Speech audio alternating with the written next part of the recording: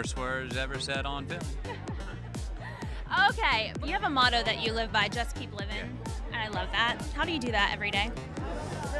Oh, sometimes it's easy, sometimes it's hard. It's something I try to apply to choices. There seems to be a just keep living choice with everything. And a lot of times it has to do with go for the pleasure in the moment. Sometimes it has to do with, wait a minute, what's the delayed gratification? It's the choice that I say will pay you back the most. Which choice do you make that gives you the most residuals in your life? Also, don't leave crumbs. Make the choice where you're not going to burn bridges, owe somebody something, screw them around, where you can't walk freely into the world without having to look over your shoulder, because that causes stress later on. And so it's kind of based on some of those. I love that. So of all the misconceptions the public may have about you, what has been the most bizarre or shocking one that you've heard? Most bizarre, shocking misconception that people kind of thought that I just kind of rolled out of bed in the morning and showed up and did my work.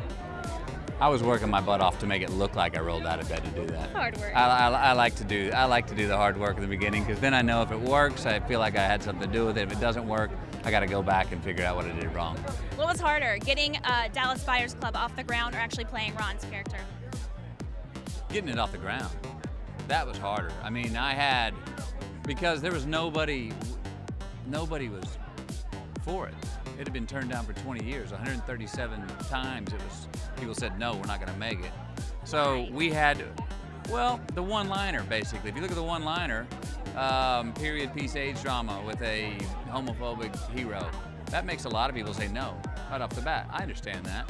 But we always thought it had heart. We always thought it was gonna be highly entertaining. We loved this guy, Ron Woodruff, even though he's a son of a bitch. We thought it was a very original story, and if we stuck to this man's life, we were gonna have a story with the message.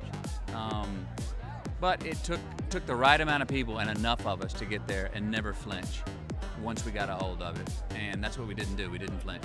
It's a beautiful film. Yeah, thank you. Beautiful. Thank you. Thank you. Thank you. Phil Longhorn. Just keep living. Click right here because we've got you covered when it comes to all things award show season.